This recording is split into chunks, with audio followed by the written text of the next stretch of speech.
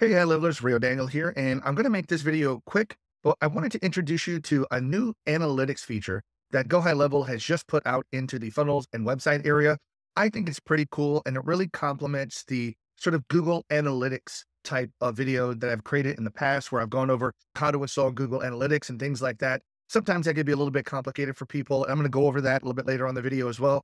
But for right now, I at least wanted to at least let you know that this new feature exists. It's pretty cool. It gives you a lot of great information and it's just readily available. It's already turned on. It didn't have to go through labs or anything like that. So right now, what I want to do is hop in and show it to you here. So right now, if you want to go ahead and go to the sites area, notice here at the top, you already have this analytics tab across the top. Go ahead and click on that. And what you're going to get is you're going to get this cool little animated chart. Now, this is a little bit separated from the other analytics and the reporting area of the high level system. So sometimes people may not really pay attention to it, which is why I wanted to create a video and let people know that this is pretty cool. So if you ever have a funnel or a website inside of the GoHighlevel platform, and this has to be a GoHighlevel site, a website, not a WordPress inside of Highlevel, none of that type of stuff. This is strictly the websites and funnels that you have inside of the GoHighlevel platform. So that is a requirement. There's no monitoring of third-party websites or anything like that. So there are some restrictions, but if you have your website built or your funnel built inside of the GoHighlevel platform, will do more than enough to be able to sit back and monitor it, because it basically, the analytics are already inside of Highlevel, so it can track how many people come and go. But this is pretty cool. Let's take a look at it here. First of all, let's just look at the tool itself. You do have the ability to go between funnels, websites, and even the QR code. So right now I had a video about QR codes probably about a week or two ago. That's a cool new feature that's out there, but now you can actually start tracking the QR codes and how well they're actually being used and implemented. So go ahead and check that out. I'm just going to primarily function on the funnels and the websites right here, and really just the funnels, because this particular account really doesn't have any websites. It just have funnels in here. So right now, you can select either one of these. From here, you can then select whatever funnels you want. Notice I have 4 of the funnels that are currently active right now, but then you can also come over here and adjust the date, just the period. Right now, I think it's a couple weeks or something like that, but you can come here and select this, choose whatever week you want, last 7 days, 14, 30, and so forth. So it's pretty intuitive. Now, if you really don't know how to use this, you can click on this button right here. This just gives you the help document, opens up another page to help you understand a little bit more about what these values mean. Okay, so right back to the this right here. Notice that we've got page views. Now, again, this right here, in order to get this type of view, you really needed to install Google Analytics, into your funnel or website, and it's still a good idea to do that if you want additional pieces of information. Now, I'm going to go over a little bit later on the video some of the additional pieces of information that Google Analytics can give you beyond what you already have here. But sometimes, if this is all you're looking for, then you don't need to really go through the trouble of setting up Google Analytics and measuring and monitoring it on the analytics site. You can simply just use this tool right here to track it, and it's pretty straightforward. So right now, we'll just take a look here. Notice that we're looking at all of our funnels. It just gives you a total overview of all of your funnels activities. Now, one of the things I don't like is that that's not very helpful, if you have a lot of particular funnels to look at it. So right now, we're just going to go ahead and take a look at one particular funnel that I have. This is my high-level snapshot funnel. So if you're not familiar with it, this is just the site snapshots.riodaniel.com. This is where I give away all of my snapshots, where you can sign up and I give all of them to you from all the videos that I've made on my YouTube channel. So that's what this funnel right here is. So here over the last couple of weeks, we've had about 531 views, 151 opt-ins, and a conversion rate, which pretty much just takes these and divide them. I'm here to give you a conversion rate. But some of the things I want to show you here are just some of the page view area. Now notice you have this blue and purple and pink line. So if we hover over it, we see, I'm going to blow this up a little bit. We see the blue line are the page views. Now that's higher than the unique page views. Please keep in mind when you say unique page views, those are like individual people that have visited the page. So 51 unique people have visited the page, but there's 61 page views. So obviously somewhere in that 51, somebody must have went back and either closed the browser and reopened it and went back to the same page again and looked at it, but it's not a unique view because the person reviewed the page again. So it increases the page views, but the unique page views again stay the same. So right now, I'm not sure which one you'd be interested in looking at, but just to let you know, that's how you would look at this. Now, another cool thing that they actually have down here, I'm going to blow this up, is just dealing with page views. Now, this particular funnel is very simple. It is a one-step, boom, click, order. From after that, just goes to the thank you page, and that's it. Now, your funnel could be different. It could have multiple steps. Your website could have multiple pages. So this right here is just a list of the steps.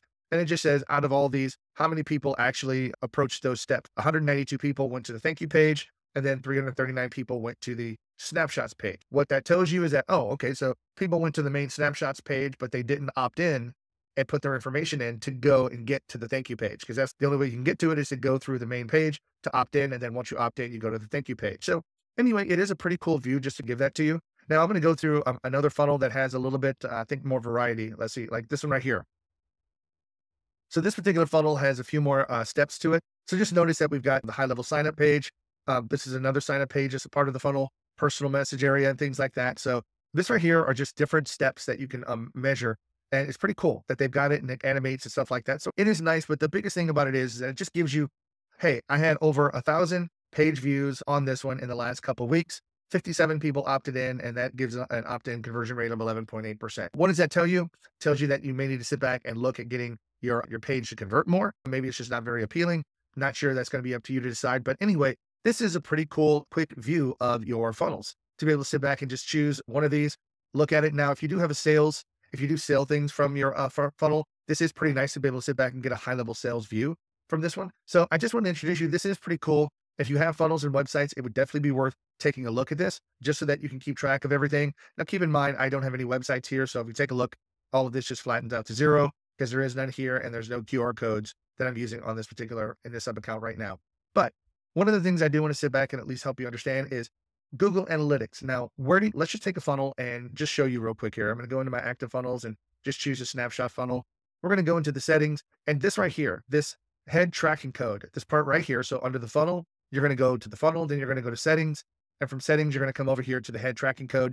This is where you're going to copy and paste your Google Analytics website code that you get whenever you set the property up inside of the analytics site, if you want to move forward and do that. Now, some of the things that you can do if you want to, depending upon how you're setting things up in Google Analytics, it is a more professional monitoring and analytical tool. So it can give you more information depending upon what it is that you're looking to get out of it.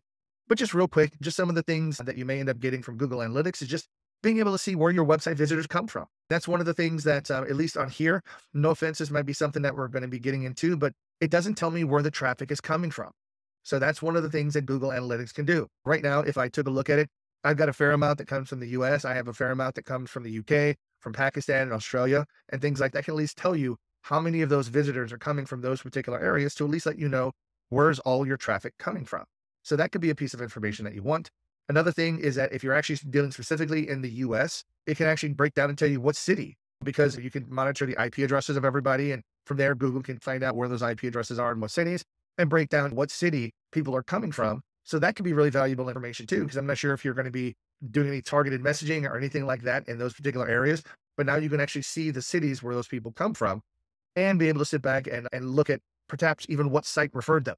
So keep in mind, you could advertise on some sites that you get referrals from, but again, here, it doesn't tell you where they were referred from. It doesn't tell you like where somebody went and clicked on a page. Like for instance, a lot of my links are probably on my YouTube channel. And from there, they look at the link in the video. And from there, it sits back and goes, okay, click on this link. If they click on that link to go to my site, then Google Analytics, knows that came from YouTube because it's going from YouTube as the source URL and it's clicking to go to another URL. Now, if you have to copy that link and paste it into a browser, then you don't get a referral from that. Really, it just becomes what they call a direct link on there. So you can tell, who directly copied and pasted your link and things like that. But at least it does have the ability to let you know those type of things, which again, from the high level stuff, it doesn't do. Some other things is just, again, how the user came by your funnel or website, what was the referrer page that they came from. And then even like session times, how long were they on your site on average to look at stuff and to read stuff. That's another thing that they don't really give you here. Now, again, that's really an analytics tool, but hey, guys, for just the stuff being free inside of Highlevel already, if you have the account, this doesn't cost you anything. Just simply click on the analytics and they're already being measured. So right now you just go there, take a look at it. It's pretty cool to just sit back and just have a real quick overview. And this may even be something that if you have clients, you can even sit back and tell them, hey, why don't you sit back and go in and measure, look at your analytics area. And that right there just gives you a great view over how many website visitors and things like that you're getting inside of your website. So that might be something that you can actually have your clients do. So anyway, I hope you enjoyed it. Hope it was at least informational. If it was, click on the like button, leave me a comment. I always appreciate it. If you have not subscribed to my channel, please click subscribe. I'm always looking to continue to grow my channel. I want to thank you so much for tuning in, and you guys have a great day, high levelers.